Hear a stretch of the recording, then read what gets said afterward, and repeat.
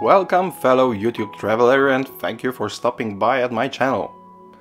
Let me tell you what will be serviced today at my workbench.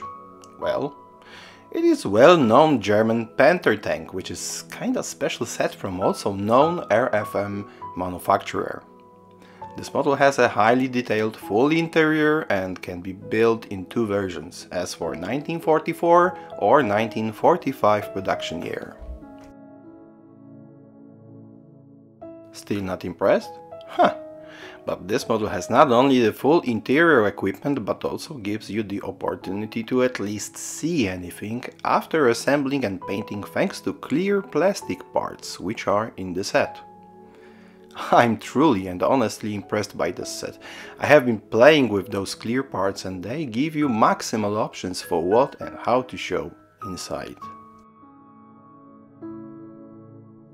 Also, I mean, look at the size of this box. While horizontal dimensions are rather standard, the height is 15 centimeters.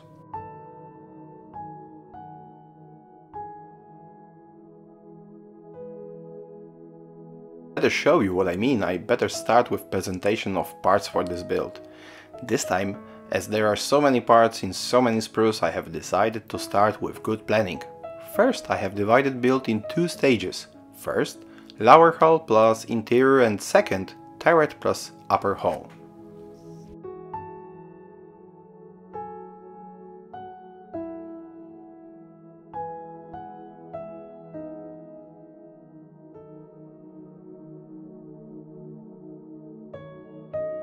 Going back to what we will use, don't ask me why, but I also bought a metal barrel and Edward detailing set with wheel masking, fender covers and other PE details. I also bought Panther Crew set post for interior use. Yes!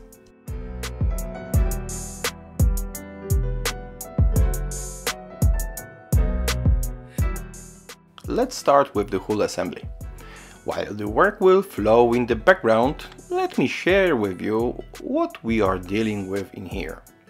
Well, if you choose to follow the set instructions step by step, you will need to start with turret assembly. Next comes the full upper hull build, and only at the end you will take care of lower hull with all the interior with, let me remind you, huge engine and not even smaller transmission unit. I'm sorry, but I just don't get this order of work. I can give many reasons why you shouldn't go this way, but let me give you just this one. You can't finish the upper hull assembly without painting, right? But to paint you should mask first the upper hull part, which is made of clear material, and you should already know where to mask and where not if you want to show finished interior. But we have no interior to fit and measure first. You see where I'm going with this? In such complex projects, it is crucial to make a plan before even touching the sprues.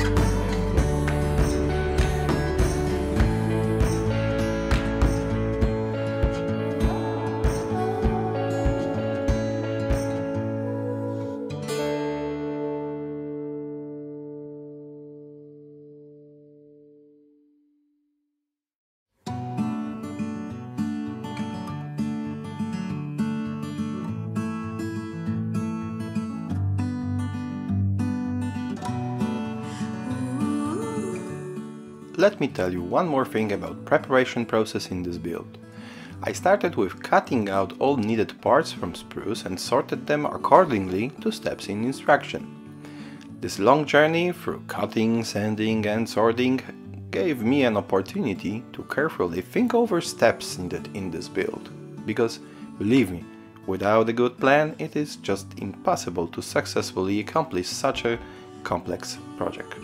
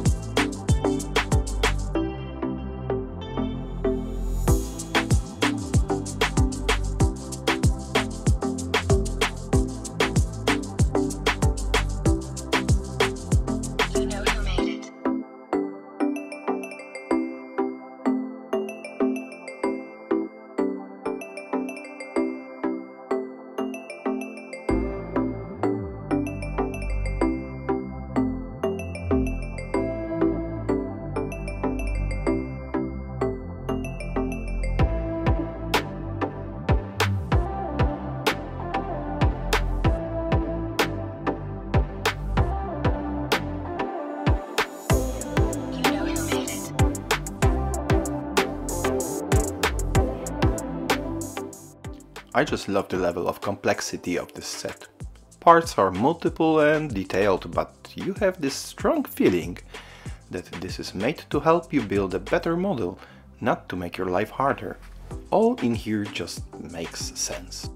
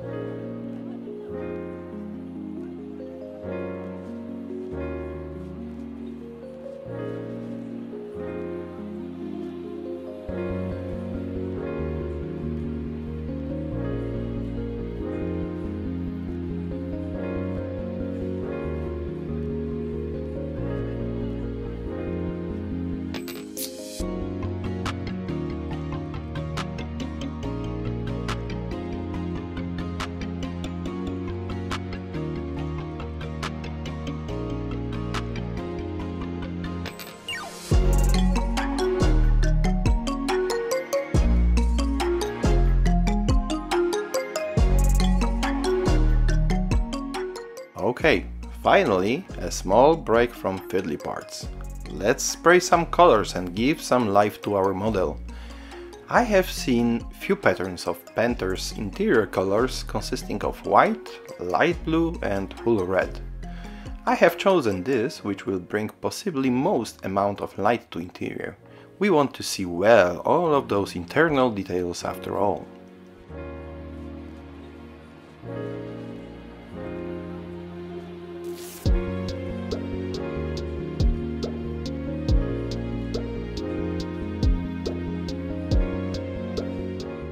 Okay, so the primary painting is behind us. And now, don't you just hate masking?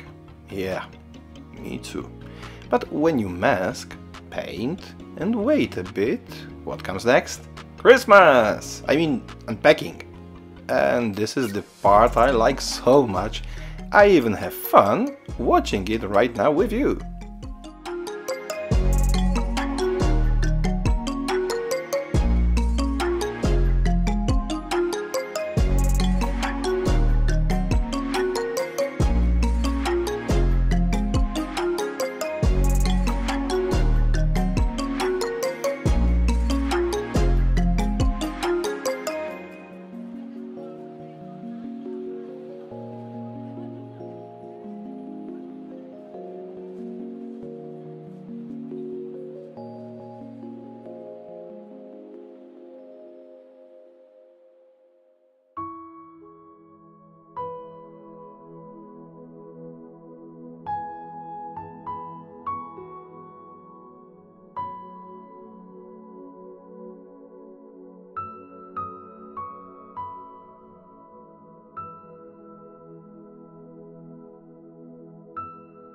Okay, so now we will give some depth to colors. Here is a cooler unit just after base painting, and here another one already dry brushed with the use of light sea grey color.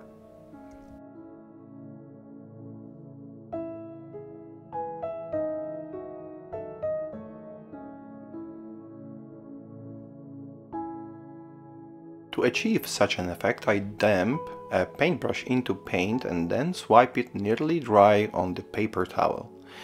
Paintbrush should leave a slight shadow of a color when brushed on the surface. To make sure if everything is okay, I sometimes swipe the brush on my finger just before touching the model.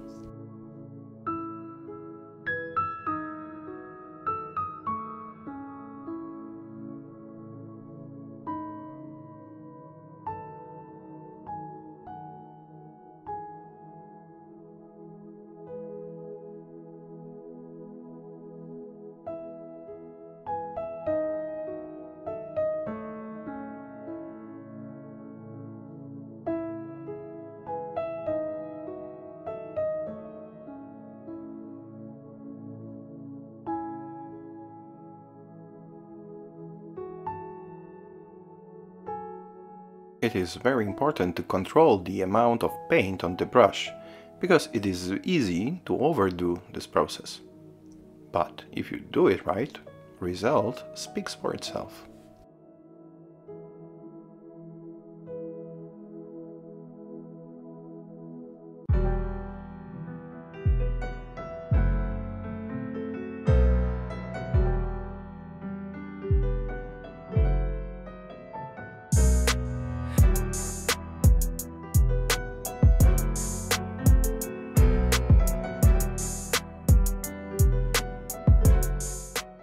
Let's go back to dry brushing, but this time we will use dark metallic color. It will bring even more depth to parts image and will make surface even more natural and alive. As this is a metallic color and correcting might be painful, it is better to be even more cautious with paint amount on the brush.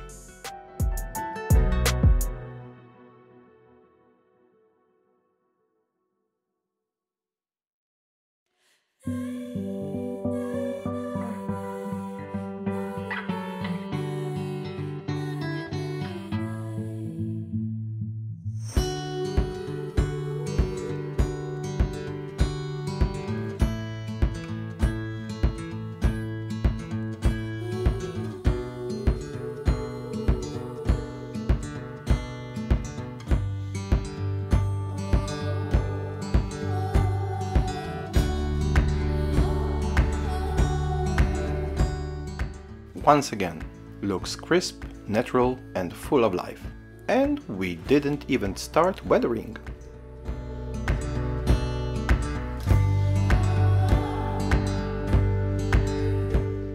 Normally I would skip showing you the part about decals, but this time we have something different. Let me show you how I handle placing instrument decals to, for this instance, concave surfaces.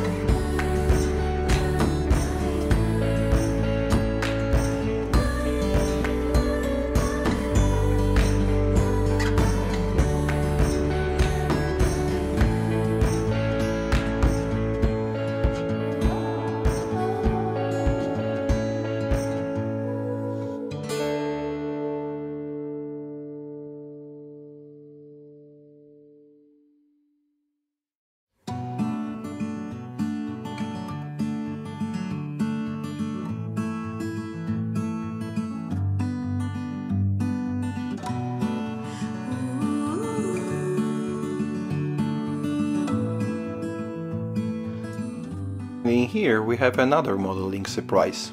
We have a decal for an emergency kit, but there is a belt in the way. I measured the size of the belt, cut the decal, apply some water,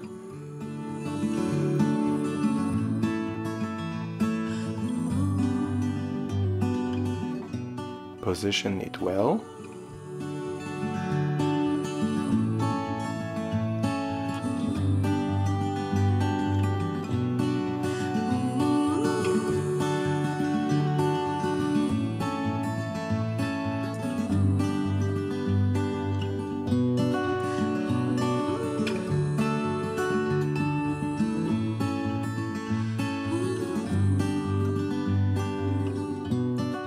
And here we go, nice and easy.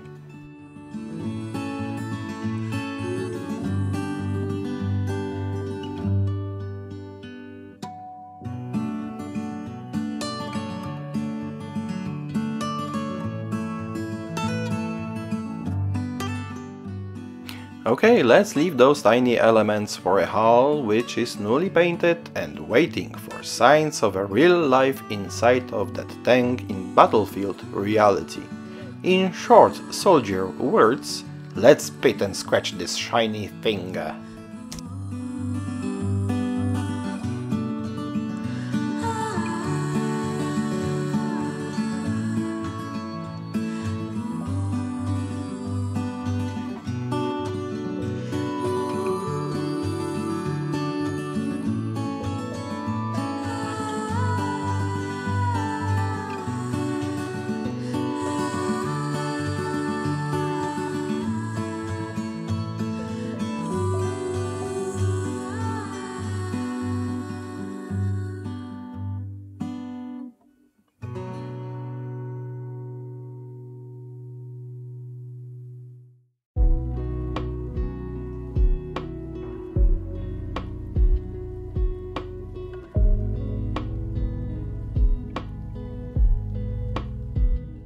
Inside of the hull, I decided to use for the first chipping color hull red, as this was a primary coat just under the paint, whatever color it was. As you see, for chipping and aging the surface, I use alternatively 3 methods in rounds. Sponge chipping, like you can see here.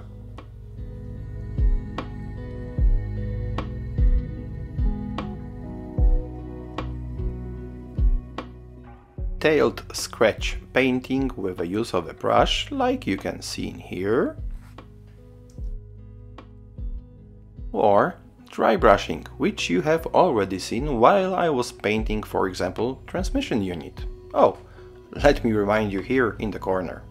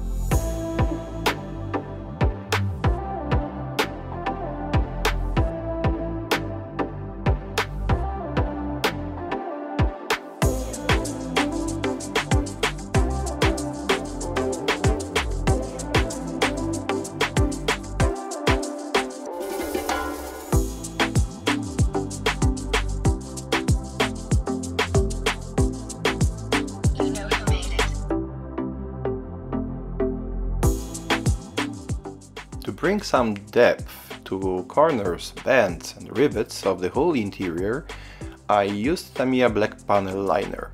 It did its job just right, but at the same time, due to some coverage issues with my varnish, it messed up a little bit of colors. Aye.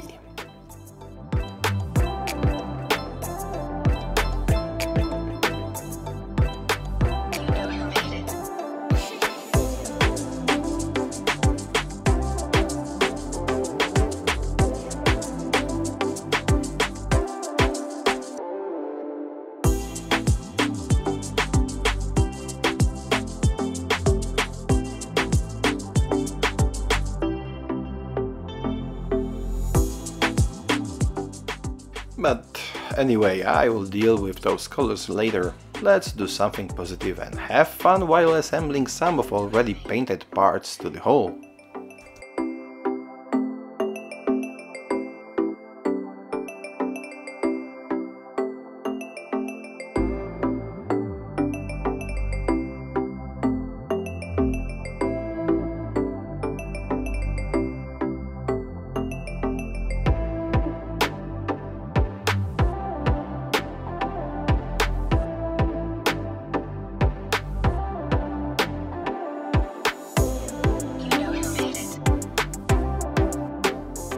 I will show you here how I handled mounting internal ammo cases.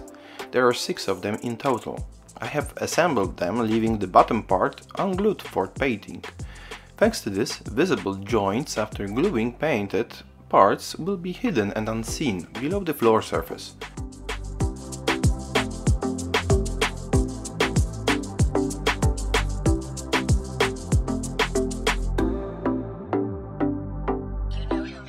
And there you go. Please note that I haven't put decals yet to shells.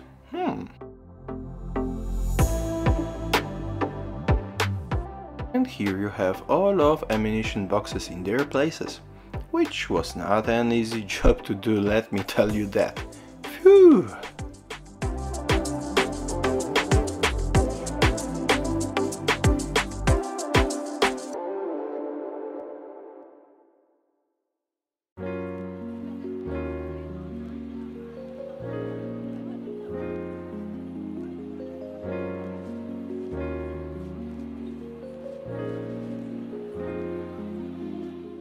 I just love those moments when parts come together after painting process.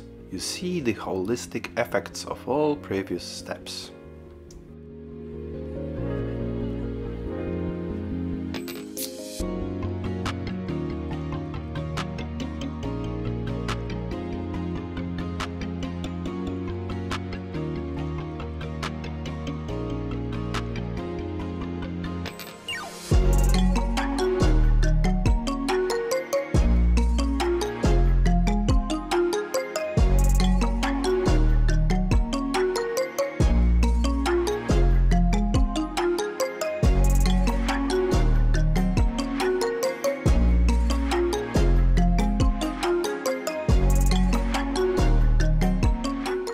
After painting the surface with all those paints and varnishes, it is good to deepen connecting holes on the model. It might be very helpful while final mounting of parts.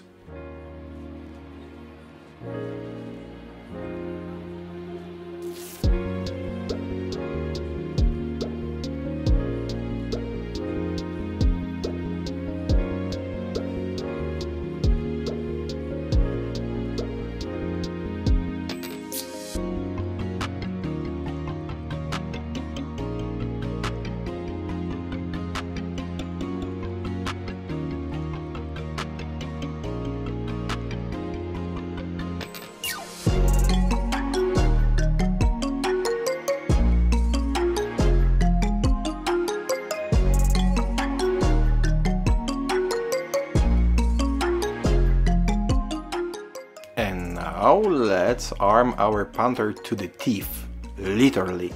I mean, only on one side. The second one will be loaded only to the thumb level, not to block the view of the interior.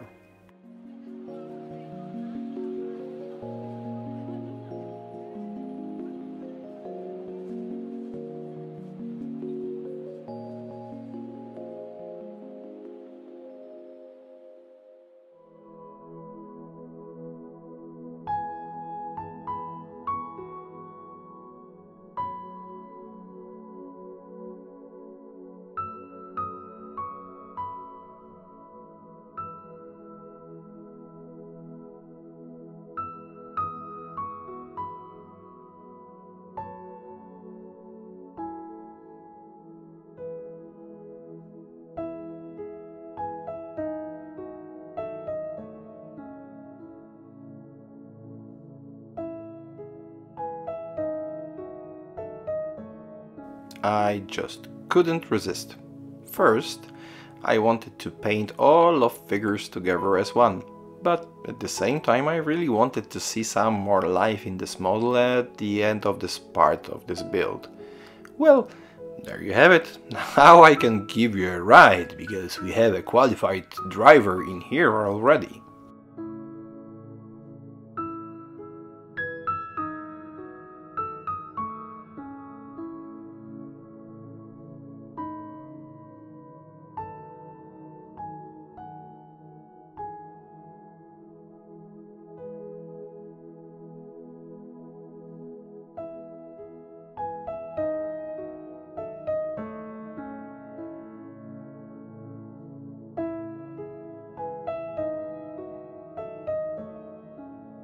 I left ammo bags for final assembly activity.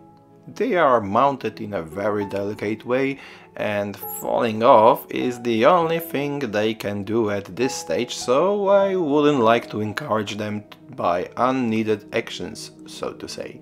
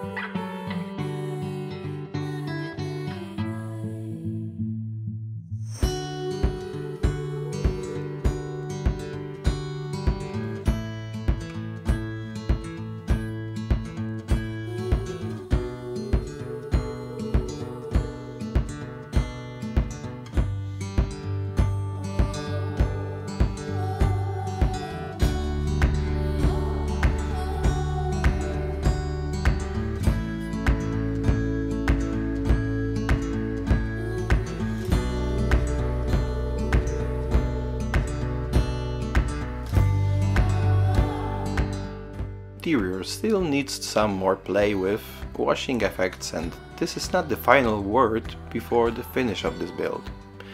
At least, this time, varnish works just fine, and all dirtying effects are reversible.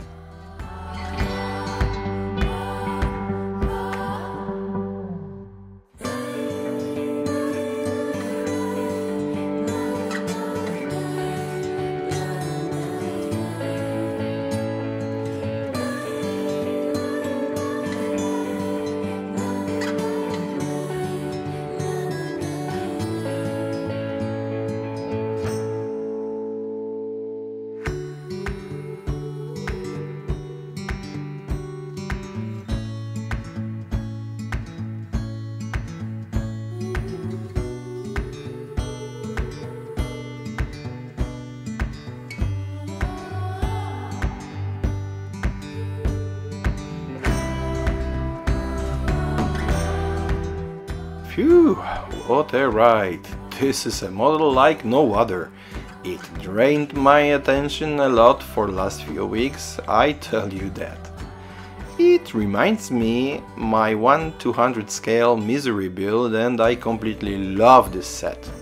I mean, just look at that. It brings so much fun to watch all of those tiny parts together in one eye-catching view.